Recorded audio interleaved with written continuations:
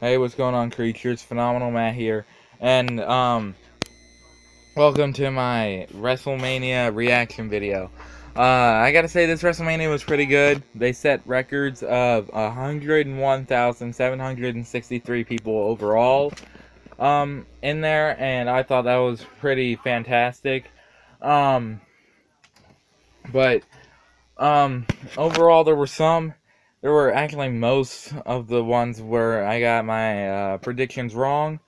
Uh, so to start it off, some of my predictions were right though, by the way. But to start it off, you had the pre-show, and on the pre-show, it was Kalisto versus Ryback for the WWE United States Championship, and these guys had one heck of a match, and then eventually, Kalisto retained the United States Championship like I said he would, because Kalisto is pretty cool. I left it in the comments section below because I forgot to mention that. And then the kickoff show was on, and I had another prediction right. So it was a 5-on-5 Divas tag team match. It was Team Total Divas versus Team Bad and Blonde, and Team Total Divas pulled out the victory, and then afterwards Nikki Bella came out and celebrated with them, which I thought was pretty cool. I didn't really watch the match because I honestly didn't care and stuff, so that was honestly something I skipped out on. And then on the other match on the kickoff show, you had the Usos versus the Dudley Boys. What a match these guys had. They had super kicks everywhere, but here's the thing. They're not the Young Bucks. Why have so much super kicks? They're not the Young Bucks. But can you guys just imagine if the Young Bucks were to make their debut into WWE? Imagine the nice six-man tag style they would have with AJ Styles. I can see that happening right now. That the Young Bucks are going to debut to WWE. And then they're going to do twins versus twins. They're going to do the Uso twins versus the Young Buck twins. And imagine that whenever super kicks go flying everywhere from the Young Bucks. I would put my money on the Young Bucks. I like the Young Bucks. I think they're the greatest high-flying tag team I've ever seen, right next to the Hardy Boys. Because the Hardy Boys can jump off of anything. Now the Young Bucks are pretty much the younger version of the Hardy Boys. But eventually the Usos pull out the win against the Dudley Boys, like I said, and then they pulled tables out, and then put them through it with the double Uso splash. Ow, ow. My cat was trying to get to me. So then it leads us into the regular show of WrestleMania, and the first thing that starts off is the ladder match for the Intercontinental Championship. My prediction was going with Kevin Owens. I thought Kevin Owens had this thing won. I thought he was gonna pull something out of his pocket and hit somebody with it, but it turns out Sami Zayn did like some sort of suplex, skull crushing finale thing backwards onto a ladder to Kevin Owens, and Kevin Owens is down. Zack Ryder was the only one up on the ladder, and Zack Ryder pulled down the Intercontinental Championship and became the new Intercontinental Champion. I mean, like, we haven't seen him in quite a while, but hey, he deserves to have a nice title run like Kevin Owens did. Excuse me. Then you got the second match of the night. Like, I thought this one was gonna be the best match. I thought this was gonna be the match that fans wanted to see, because I definitely wanted to see it, and I don't think that it's boring at all. I don't think the fans thought that it was boring. I mean, some people here and there thought that it was boring because they were more focused on the New Day, but it was a match between Y2J Chris Jericho and the phenomenal AJ Styles. Jericho's 13th WrestleMania, whilst AJ Styles' first WrestleMania. Oh my gosh, AJ's family was watching live, sitting in the seats somewhere. I don't know where they were, but they were sitting in the seats somewhere, and AJ was fighting Jericho, and I can't believe he lost. I thought AJ was going to have this as a win, but it's going to bring it down to this. AJ and Jericho will fight one more time at the next pay-per-view. Extreme Rules. And then AJ's going to pull out that victory. I know that for a fact. But Extreme Rules is pretty far away from now, so we'll have to wait on that. But anyway, you also have you got AJ doing all sorts of high flying maneuvers. He did the Phenomenon, which was the springboard backflip DDT thing that he does, which I think is a really awesome move. And there were he also did the springboard 450. That was awesome. I really want to try that sometime.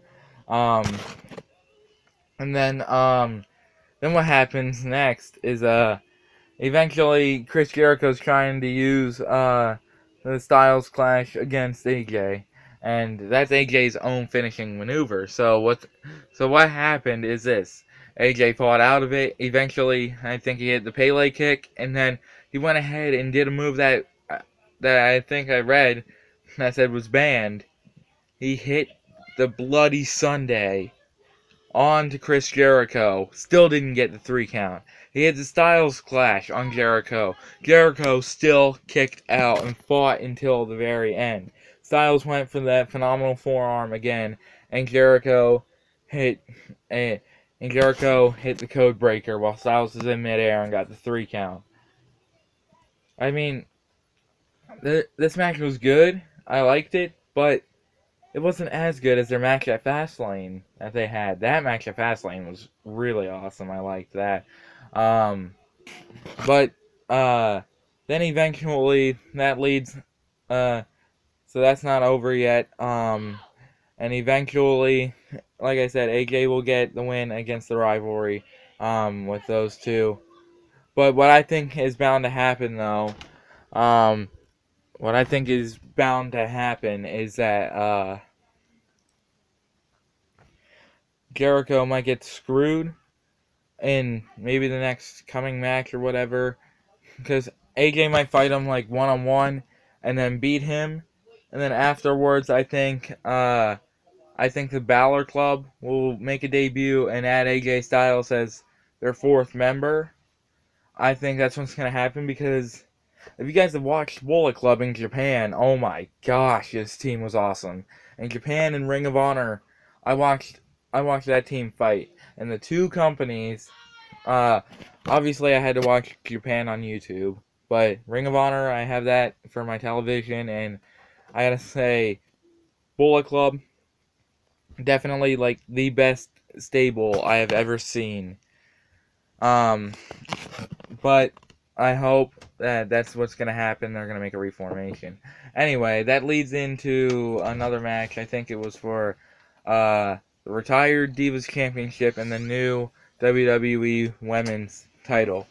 What a match they had. I thought Sasha Banks or Becky Lynch was going to win. I did not know that Charlotte was going to get the win by submission, because Ric Flair grabbed Sasha Banks' foot or leg or whatever and just stayed right there and just held her, and Charlotte tapped out. And I thought that sucked. But next after that, you got, or wait, no, whoops, I messed up, but oh well. But you got the New Day fighting the League of Nations in a nice match, and I gotta say, that match was pretty awesome as well. That match, well, not really that awesome, but it was okay. I mean, the New Day made such a nice entrance coming out of a Bootio cereal box. Like, really? New Day's coming out of a Bootio cereal box? And having such a great entrance, though? I thought it was awesome. I literally thought that was awesome. And then they fight the League of Nations, and New Day lost. Unsurprisingly, because Sheamus hit the brogue kick and got the 3 count. So right there, the New Day had lost. Had lost all hope in that match and stuff, and it's just a bit upsetting. Also, as well, like I said, for the women's title, yeah, Charlotte won that. But you also have the hardcore street fight that was on.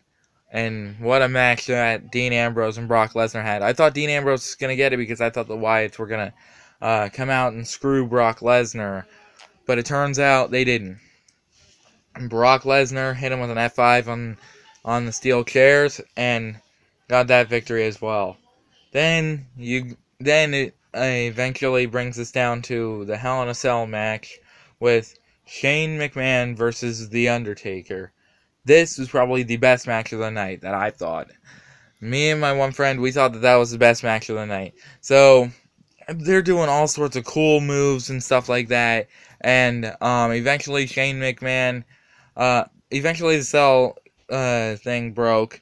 Because Undertaker put Shane McMahon through that and was beating on him, and then Shane was beating on him with the monitor and put him up on the announce table. Then Shane climbs up that cell and he looks at the Undertaker to make sure that he's down, and he's looking at him like, okay, you're still down. He's getting prepared for a nice elbow drop, and he falls through the announce table. And then Undertaker is still begging him to come on. Shane's still begging him to come on. And oh my gosh. Eventually, Undertaker won. I mean, I said I didn't know who was going to win this. But Undertaker won. And so things like that happened. And but speaking of the Wyatt family, though, later on, you got The Rock coming out. And he's talking about how they were setting records of 101,763 people overall in that, overall in WrestleMania, of the attendance, the biggest kind of attendance that they had. And then the Wyatt family come out to address The Rock, saying that he's like a creator of lies or whatever. And then The Rock was saying that Bray Wyatt's not the eater of worlds, he's the eater of hot pockets, and I thought that was pretty funny. The Rock is a hilarious dude, and I like the guy. Then he fought Eric Rowan in a 6-second match. A record-setting match. But after The Rock wins by the rock bottom, the Wyatt family try to circle him, and out comes John Cena. John Cena comes out and saves The Rock. Fans are really happy about this. I was happy about it. But what I was expecting, though, was a return of everybody's favorite enigma, Jeff Hardy. But nope, that didn't happen at all. And I was somewhat upset in a way about it, because I was hoping that they would have given him a big return. But let's hope for tonight that he will return. And next, it brought us, after the Shane McMahon vs. Undertaker match, that brought us to the Andre the Giant Memorial Battle Royal. And oh my gosh, you got surprise returns of Diamond Dallas Page. You got Shaquille O'Neal back. And I thought maybe Kane was going to win it. But nope, it turns out to be NXT superstar Baron Corbin. And I gotta say, I respect Baron Corbin. I like his talent and stuff. Yeah, he might be referred to as the Lone Wolf in NXT, but who cares? I mean, I say he has talent. I mean, I know at NXT TakeOver Dallas, he lost to Austin Aries, which he's a great and phenomenal performer as well. So let's just be good and acquainted by that. And then that brings us to the last match, the main event match of WrestleMania. You got the WWE World Heavyweight Championship on the line. Triple H versus Roman Reigns. This time, my prediction was right. They had a nice match. Roman Reigns had such an entrance coming out. I mean, yeah, fans were booing him out of the ring because they didn't want to see him fight at all. But I gotta say, it was a great match. Then what was awesome was that he speared Triple H through the barricade, And he also speared Stephanie McMahon. I thought that was pretty hilarious. Like, hey, Stephanie, you're the one who wanted to get in that ring to sit there and keep the referee distracted. So the referee and Triple H move out of the way. You get speared by Roman Reigns. Eventually, Triple H has the sledgehammer. He goes to hit Roman Reigns with it, but Roman Reigns hits the spear, gets the 1, 2, 3, and now you got a new WWE World Heavyweight Champion. I mean, I like Roman Reigns and everything. He's the top guy for the job right now, and I wanted to see that. And I know a lot of people probably didn't want to see it, but at least you got some cheering for him. But yeah, overall in that night, Roman Reigns won the WWE World Heavyweight Championship, and I believe that was all the matches that we've had. And this thing went on for like 5 or 6 hours.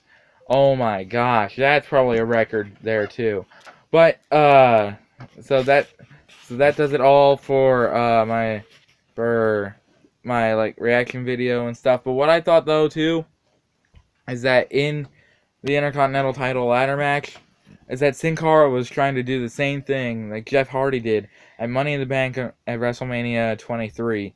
When Jeff Hardy jumped off of the ladder and became the first guy to break a ladder with Edge on it, doing like the Rey Mysterio seated senton thing. That's what it sort of looked like last night. Except you had Sin Cara, you had the Intercontinental title on the line, and he did it to Stardust through the ladder and did a crossbody. But anyway, that concludes it for this video.